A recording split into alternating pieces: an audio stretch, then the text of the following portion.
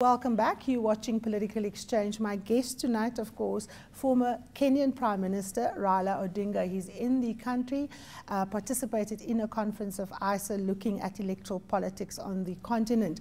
Mr. Odinga, Kenya has been making headlines globally. The attack and the standoff between security forces and the terror suspects brought home the kind of critical issues around geopolitical matters, and particularly the war against Islamist violence. Some people have suggested that Mr. Kenyatta's intelligence was flat-footed and was unable to penetrate what seems to be a highly organized, highly planned, group of people being able to engage the security forces over a period of days. Do you agree that the intelligence services failed to detect this threat? Well, I mentioned that maybe this was not the time for the blame game, that the time is coming, that a postmortem is going to be carried out properly, who slept on the job and where.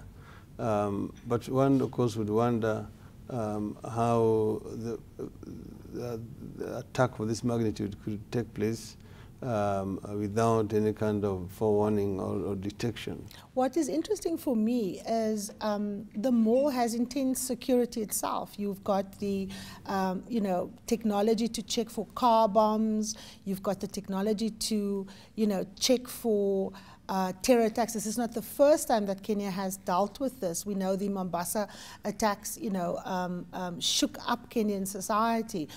How was it able for these armed group of people to get into a mall like Westgate Mall completely and utterly undetected? It sounds a little fantastic. Yeah, you know that very little information has actually been let out by the security forces as of now. But what is now known is that this is not something that happened spontaneously. Yes. That there was a lot of planning. Yes. That, for example, some of these people had hired some shops within the mall. And So it's a long time coming. It was a long time coming. And that's the reason why people are beginning to wonder how come these arrangements were being made and nobody ever suspected or detected that this was going to happen. Now, when we look at the message from the leader of Al-Shabaab, there was a clear call to Kenyans, apart from the Kenyan government, that for as long as Kenyan troops are in Somalia, ordinary Kenyans will have to take responsibility, and that their political responsibility is to push for a withdrawal of Kenyan troops. How does a message like that from a group like Al-Shabaab go down among ordinary Kenyans? Are Kenyans behind the government's efforts in Somalia, or will the Westgate Mall incident begin to make ordinary Kenyans question whether Kenyan troops ought to be in Somalia in the first place? Well, I think Kenyans also know about propaganda when they see it. They know that Al-Shabaab is not a friend of the people of Kenya, that they would warn Kenyans of the danger that was coming. They know also the act of desperation, because as Africans, they know the story of a wounded buffalo. Yes. Which is more dangerous than the whole one. Yes. The Al-Shabaab cannot be complementary to us, given that Kenya was responsible for rooting them out of their strongholds, like in Kismayu, which was... Yeah, that was a very critical turning point. Yes, the turning point in the whole of that war against terrorism in Somalia. So you can say that the arrival of Kenyan troops in Somalia turned the tide against Al-Shabaab. And from there on, it was basically confined. They were just confined.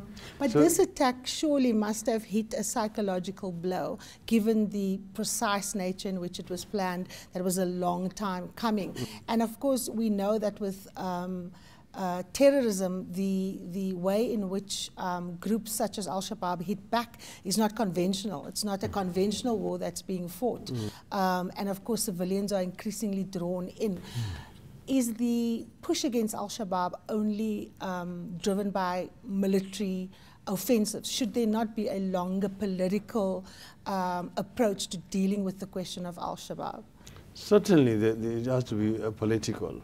Because if you just talk about retaliation, yes, there are too many opportunities to retaliate. I mean, it's a zero-sum game, isn't it? It's a zero-sum game because to plan to go and bomb, say, a town or a tea shop in Mombasa, tomorrow you are doing another one in Busia and so on, that is so easy. We've seen it happen in Pakistan, yes, in Afghanistan, in all those other countries. You have got these suicide bombers who are basically recent their death sentence and they come to kill. I think that we must look forward, we must to a long-term engagement with this terrorist movement. But my view is that the answer is not to surrender. Yes. To terrorism. So it's a multi-pronged strategy. It's a multi-pronged strategy to deal with this. We need to train our people, to sensitize them, to understand the kind of danger that we are exposed to as a result of what we've done in Somalia, and also to know that this is not a war against Islam. This is not Islam. In fact, it's a perversion of the religion. Completely perversion of the religion. You see, like when they were at the mall, they were asking you which religion you profess, yes, and if you're Muslim, you're being let to go. This is an attempt to divide the country along religious lines. And we've said that Kenyans are much more intelligent than that. That is an interesting point that you make. Many people were worried that there might be retaliatory attacks because of the nature of the attack in the mall, that if you were Hindi, if you were Christian, that you were mowed down, but if you were Muslim, you were allowed to go. Given the fact that we've had violence related to political activity off the back of elections in Kenya, what is your sense, Mr. Odinga, about the kind of pulse of the Kenyan population? Do you think that there will be retaliatory attacks, or have people shown the kind of maturity that you're speaking of? You see, this is not the first time that there's been an attempt to introduce religion as a political division factor. Exactly. There's one time last year when there was an attack on a church or churches in Garissa town, which is predominantly Muslim. This is the northeastern part occupied by some Kenyan Somalis who are mainly Muslims. Yes. When I went into that town at that time. This was during your tenure as Prime Minister? Yes. So I went there immediately after the attacks and told the people that this is not a religious war, and that Kenyans cannot be divided along religious lines. The following Sunday, when Christians were in the church praying, the Muslims gathered around the churches and protected. Yes, that was a very vivid image. It was captured all around the world. Yes, exactly. And they vowed to say that they will stand by their Christian brothers, that Kenyans will not be divided along religious lines at all. You said earlier that now is not the time for blame game, and that Kenyans must unite against a common enemy. Mr. Odinga, what kind of support do you pledge to the government of Mr. Uhuru Kenyatta at this time where Kenyans, have been hit a severe blow, and where the leadership, certainly the political leadership of the country, needs to demonstrate the ability to speak with one voice? The moment this incident occurred, we called each other with the president and agreed that we should get together and show a sign of unity. Yes. And we did this throughout the hospitals where the injured were being treated together, jointly. And we made an appeal for blood donation and material support to the people of Kenya. Then we addressed a press conference jointly. and said that at the time like this we must stand together. The big issue, of course, is the fact that the current head of state in Kenya is indicted at the International Criminal Court, and it does complicate matters severely because international governments appear to be hesitant to deal with Mr. Kenyatta. Will the severity of the attack and the broader considerations around curbing Islamist violence in East Africa tilt the scales in favor of a more cooperative stance with Mr. Kenyatta rather than still being seen to be distant? We know, for example, when President Barack Obama did his Africa visit, he didn't go to Kenya, and many alluded to the fact that it's because of those sensitivities.